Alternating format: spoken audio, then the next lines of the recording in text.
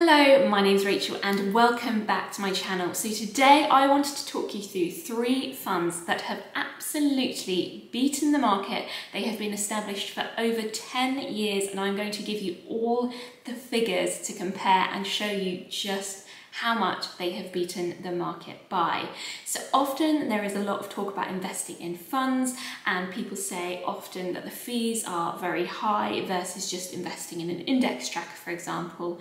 However, sometimes I personally believe that these fees are worth paying when you can get the absolutely amazing results that I have seen in these funds that I am invested in. So all of the funds that I'm going to be talking to you about today are funds that I am personally invested in myself, because I think it's so important to be transparent and also to talk about things that I actually want to invest in, because I don't want to talk to you about something that I'm not going to invest in myself. They are all funds that have been established for over 10 years, so you can get an idea of 10 years of annualized returns, which I think is really, really important, because obviously the market has been doing particularly well in the last couple of years. However, I think it's so important to be able to see those historic returns going all the way back 10 years so that you've got a good example of how it could hopefully perform in the future.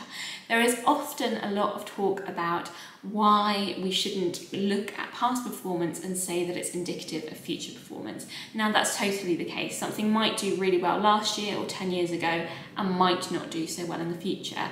However, I'd like to use this example of, for example, your local restaurant.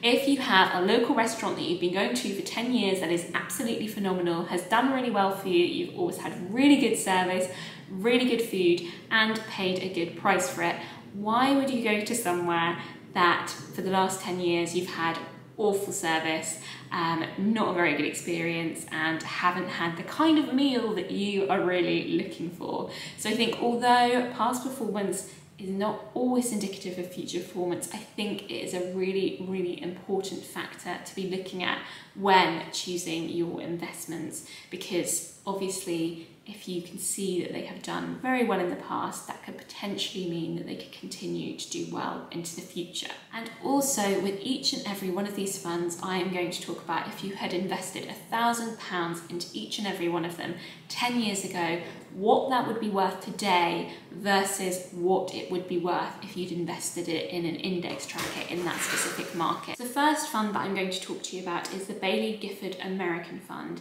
This fund has had phenomenal returns over the last 10 years. If you had have invested £1,000 into the Baillie Gifford American Fund in a lump sum 10 years ago, you would now have £9,682.70 versus the market, which is the US large cap growth equity market. You would have seen now a value of £4,906.25 if you'd invested £1,000 10 years ago. So you can see that by choosing to invest in the Baillie Gifford American Fund, over 10 years, you would have seen a return that is 97% larger. Your money would be worth an extra £4,776.45 over that 10-year period just because you had chosen to invest in a fund. And yes, they do have slightly larger fees and you might have to do a bit more research to find these funds, but I think personally it would obviously certainly have been worth investing in the Baillie Gifford American Fund. As I said, I am still invested in this fund myself. I have a few £1,000s invested in it and will continue to hold on to that. So to give you some more up-to-date figures, the Baillie Gifford American B Accumulation Fund, in the last 5 years, the annualized return for that fund has been 35.5%. versus a market return, so that is the large cap growth equity return, of 18.92%. So that is annualized returns there over the last 5 years. And I think that kind of speaks for itself. That is a huge, huge increase in percentage return from investing in the Baillie Gifford American Fund. So moving on now to the tech sector, the next fund that I'm going to talk to you about is specifically a tech fund. It is the BlackRock Global Fund World Technology D2 Fund. So I'm personally invested in this fund as well. Its equivalent sector is obviously the equity technology sector. So had you invested £1,000 into the BlackRock Global Fund Technology D2 10 years ago, you would be looking at a return of, or a value of your money now, of £8,677.96 versus a technology equity return of £4,784.26, which is £3,893.70 more, or 81% greater returns, having invested in the BlackRock Global World Technology Fund. So that is again a huge percentage increase on the kind of returns that you're seeing over a 10-year period from investing in this fund. Again, looking at those 5-year annualized returns instead. For the equity technology, you'd be looking at 22.15% 5-year annualized returns, whereas for BlackRock Global World Technology Fund, you're looking at 34.15% 5-year annualized returns, which I personally think is phenomenal. So obviously, when we're looking at our investment portfolios, it's important to keep them nice and diversified. And I've obviously talked about an American fund and then talked about a tech fund, which, to be honest, tends to be mainly American stocks. I'm moving now into a different geographical region, which is the Pacific region, and talking to you about Baillie Gifford Pacific. Its equivalent market would be the Asia excluding Japan equity market. So that's what we're using to compare it to. Now, these returns aren't as high, however, they are still market beating. So if you're looking to have some diversity in your portfolio and you want to have some of the Pacific market, then this could be a good fund to look at. So the returns for this fund, if you had have invested £1,000 10 years ago into this fund, you would now be looking at a value of £4,596.75 over 10 years, whereas if you had chosen to invest in an index tracker for the Asia market excluding Japan, you would be looking at a return of £2,452.91 after 10 years. So obviously, again, you're seeing a much greater return with this specific fund. So the difference in the return is £2,143.84, which is an 87% greater return over 10 years with the Baillie Gifford Pacific Fund, rather than investing in, say, an index tracker for the Asia market excluding Japan.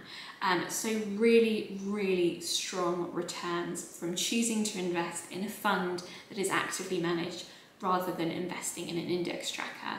So quickly going into the 5-year returns, so the annualized Asia excluding Japan returns would have been 9.94% over the last 5 years. For the Baillie Gifford Pacific Fund, it is 22.37% annualized returns for 5 years.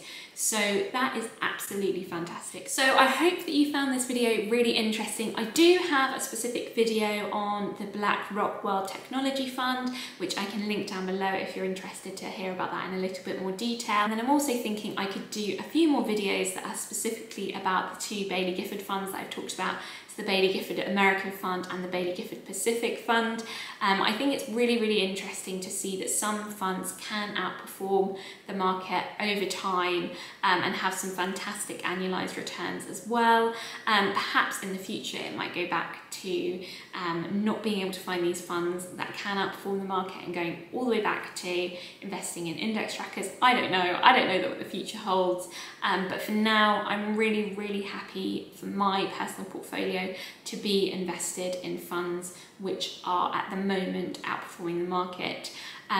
This is definitely not financial advice. Definitely go and do your own research.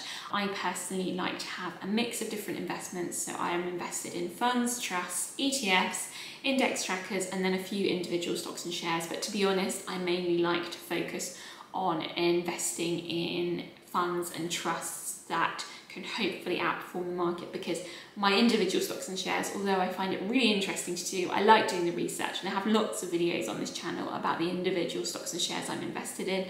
I might not be able to beat the market, whereas some of these people and some of the fund managers involved with these funds have such a level of expertise that they have been able to beat the market.